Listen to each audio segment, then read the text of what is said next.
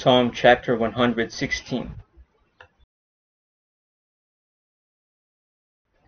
I love the Lord, because he hath heard my voice and my supplications, because he hath inclined his ear unto me.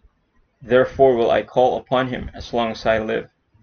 The sorrows of death compassed me, and the pains of hell gat hold upon me. I found trouble and sorrow. Then called I upon the name of the Lord. O Lord, I beseech thee, deliver my soul.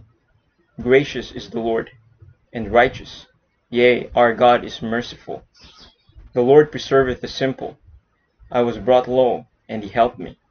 Return unto thy rest, O my soul, for the Lord hath dealt bountifully with thee. For thou hast delivered my soul from death, mine eyes from tears, and my feet from falling. I will walk before the Lord in the land of the living. I believed, therefore have I spoken. I was greatly afflicted. I said in my haste, all men are liars.